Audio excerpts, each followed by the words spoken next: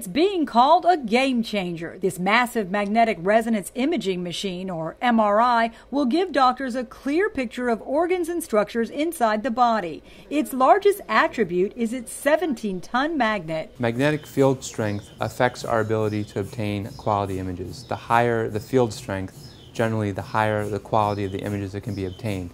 The typical open magnet would be a 1/6 of the magnetic strength of this magnet, so 6 times stronger magnetic field. This is the best of both worlds, high-resolution imaging with the open configuration. After much research and comparison shopping, Lee Memorial Health System found this MRI offered the fewest physical obstructions among machines with high field magnetic strength. The open view truly makes a difference when it comes to patient comfort. Previously, in order to get a high magnetic field strength, before high field open, it was a long tube. People didn't like that because they don't like being confined into a small space. Even people who aren't claustrophobic would have a hard time being put into a narrow tube.